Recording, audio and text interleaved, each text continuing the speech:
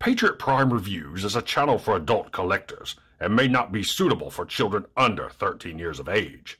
Viewer discretion is advised.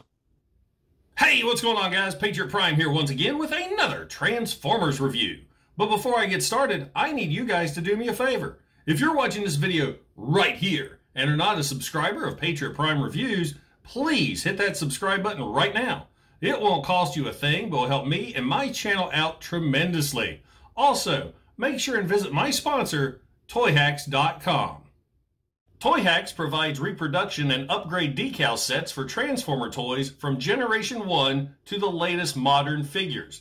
Make sure and stop by the Toyhax Armory, where they can equip your figures with new weaponry in multiple colors. And Toy Stages provides backdrops for figure displays and photography. Each purchase with Toyhax earns you RoboCents that can be used for future purchases. You can check your balance anytime in your cart. Toyhax is a company run by collectors for collectors. So check out Toyhax.com and make your collection stand out from the rest. And tell them Patriot Prime sent you. Now, on to the review. The featured bot in this video is Transformers Studio Series 72 Bumblebee Starscream.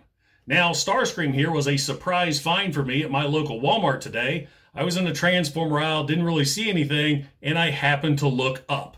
And this figure was stuffed up top behind a couple other items. Fortunately, I'm 6'4", so I was able to grab him and add him to my collection. Now, my son, he says, "Dad, somebody hid that." And I said, "Yes, they hid it for me." So we're taking a quick look at the packaging. We've got Starscream here in robot mode, some great artwork of him right there. Transformers Studio Series, Bumblebee movie. Side of the box, we got Starscream's face, which is kind of weird looking.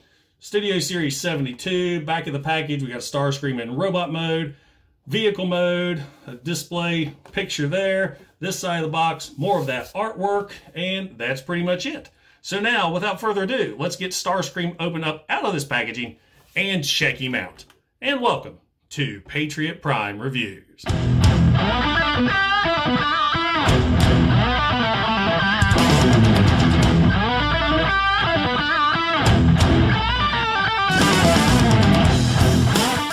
Now, once you get Starscream all opened up and out of the packaging, you'll see he does come with a sheet of instructions that, as usual, are very well illustrated, but I did not find these easy to follow at all. It took me a couple tries to figure him out. That could be the instructions, that could just be me. So, anyway, there's that. He also comes with two null ray weapons, a left and a right, and a blaster. Starscream also comes with this display insert that depicts Cybertron from the opening scenes of the Bumblebee movie. So you can have the display like so, put Starscream right in the middle, and he fits pretty snug. So if you have room on your shelf for this display, that's pretty cool.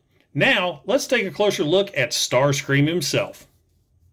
My first impressions when I got Studio Series Starscream opened up out of the packaging was, wow, I cannot get over the amount of detail that this figure has, especially for a character who appeared in the movie for only about 15 seconds. Decepticons, attack! Destroy the launch pad! Let none escape! Now, taking a closer look at Starscream so you can see those details yourself, just look at that face sculpt. That looks amazing, especially with the painted red eyes, the sculpted details up here in the pylons, down here on the chest with the vents there, and the vents inside the arms. You got a translucent cockpit right there that really doesn't look bad at all. Great detailing on the arms, especially here on the inside. I love that. Got great molded hands with fingers that are actually sculpted individually. They don't move, but it has great sculpt work on those hands. Moving on down to the legs, more great sculpting here, all the way down to the feet, the thrusters here on the side. This figure looks awesome, and it's not only the sculpting, the paint applications just pop. I mean, just looking right at this figure, you know that is Starscream with the red, white, and blue. This figure just looks amazing. Now moving on to the articulation, the head is on a ball joint and it could look up and down slightly and do a complete 360. The arms could do a complete 360 as well, but they are going to hit those wings. Arms can also go up and down. There is an elbow bend and arm rotation. There is no wrist rotation due to transformation.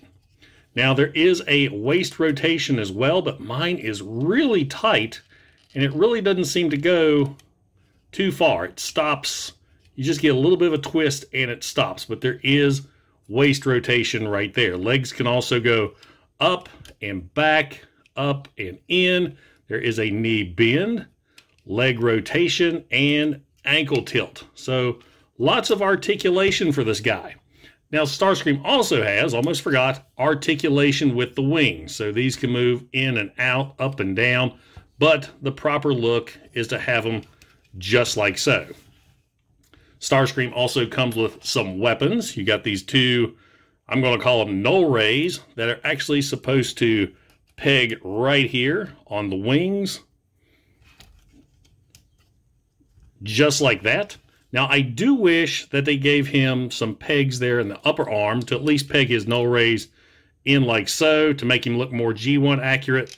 But this right here is exactly how he looked in the movie. He also has this blaster here that looks really cool.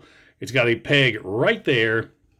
So you just fit that in his hand, and it kind of slides over his forearm just a little bit to look like the weapon is actually formed from his hand. So there you have Starscream, all armed and ready for battle. Now let's get him transformed into vehicle mode. Now the first thing you want to do is remove the weaponry. We're going to take off Starscream's blaster here and both null rays. Now what you're going to do is extend the arms forward, flip the hands up underneath the forearms like so, get the arms straight, and then rotate the forearm around. Next up, you've got these little struts right here by the torso. Just pop those in like so. Now with the wings, you're going to take this section, fold up, and then rotate around, just like so. Do this here on the other side. And as you can see, the wing also, you want to fold that in. So you've got that going on for the wings. Next, down here on the legs, you've got these blue panels. You want to bring these out and fold all the way back. Do that for both legs. Take these little white sections here, fold this up and out. Fold up and out or over. Now you've got these little tabs right there that are going to match up to those slots. So just get those tabbed in. Down here, you're going to take the feet and fold up into the calves like so. Rotate the legs around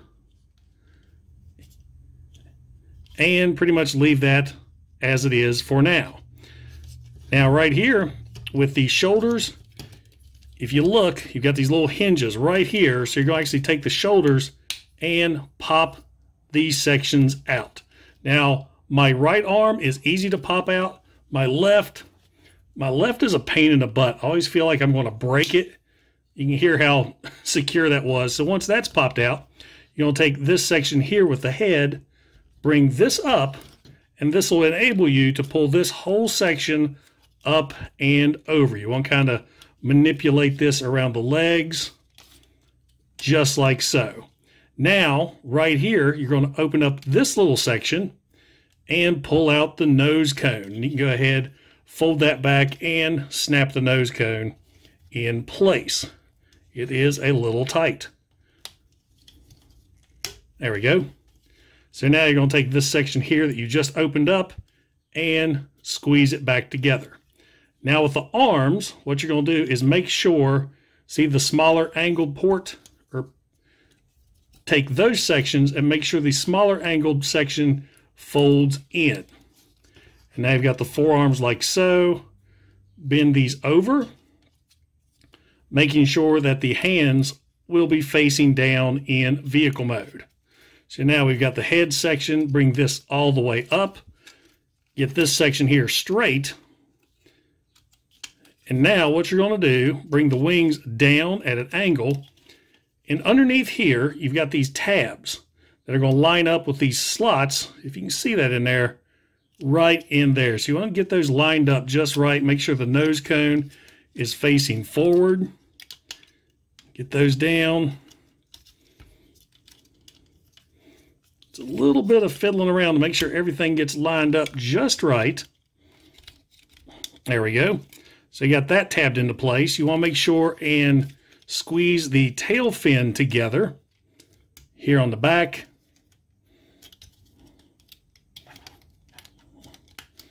There we go. Actually, I didn't get the head up good enough. So push that all the way up. Now tab the tail fins together. And right here, you've got these little flaps. These have kind of fell into place already, but let me show you if I can get them out.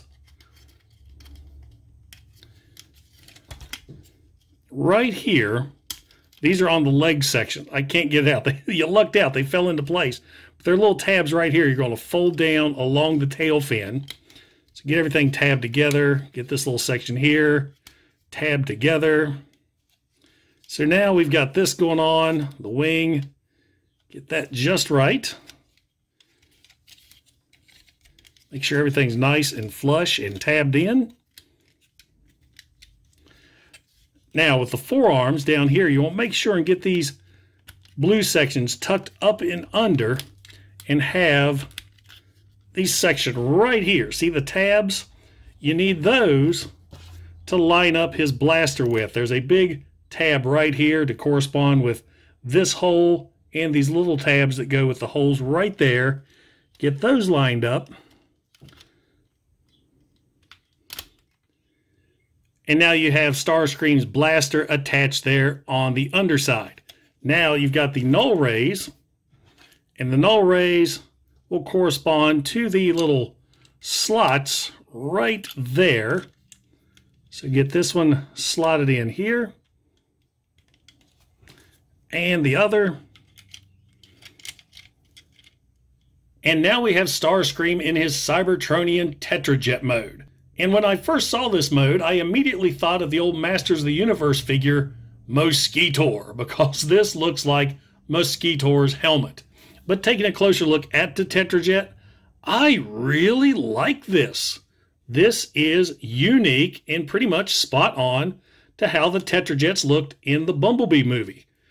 Everything lines up just right. It is a very unique transformation. Of course, this one section is always kind of a pain to line up just right. There we go. But it's pretty solid. Once you get everything tabbed in perfectly, this isn't going anywhere, and I dig it. I love the looks of this thing. I mean, I had my doubts, but I really dig this Cybertronian Tetrajet. All the collars carry over very well in Tetrajet mode, and now he does have purple Decepticon insignias there on the wings. Got the thrusters here on the back. The head is pretty well hidden. I dig it. You can't really tell. There's no robot junk hanging out other than the fist right there. So yeah, that is a pretty cool alt mode.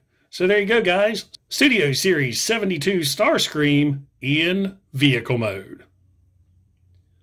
And now for some quick size comparisons. Here is Transformers Studio Series 72 Starscream with Generation 1 Starscream, Studio Series Bumblebee Optimus Prime, Studio Series Shatter, and Studio Series Dark of the Moon Starscream. Ugh. Transformers Studio Series 72 Bumblebee Starscream is an amazing figure. This one totally took me by surprise. I was not expecting this figure to be nowhere near as good as it is. It's got a great robot mode, a great vehicle mode. Once you get past the fact it's weird, it's Cybertronian, it's actually pretty cool. Not to mention this figure has a great transformation, and it's actually pretty fun to do. So there you go, guys. Transformers Studio Series 72 Bumblebee Starscream. So, does a Transformers Studio Series 72 Bumblebee Starscream belong in your collection? Absolutely. I don't care which type of Transformer fan you are, G1, Modern, Beast Wars, Third Party, or even Bayformers. I think this figure right here has a little bit of something in it for everybody. I mean, this guy has a great robot mode, great vehicle mode, tons of detail, great Generation 1 homages. I mean, this is a really cool Starscream, and if you see him on the shelf, pick him up. You are not going to be disappointed. Now, guys, if you enjoyed the video, don't forget to like, don't forget to subscribe, and don't forget to click that bell icon to get notified when I upload new reviews. And big shout out to my newest channel member, Jason Wade Cox. If you'd like to be a channel member, I do offer memberships here on YouTube, and I also have a Patreon page. Once again, guys, this is Patriot Prime, signing out. Hooah!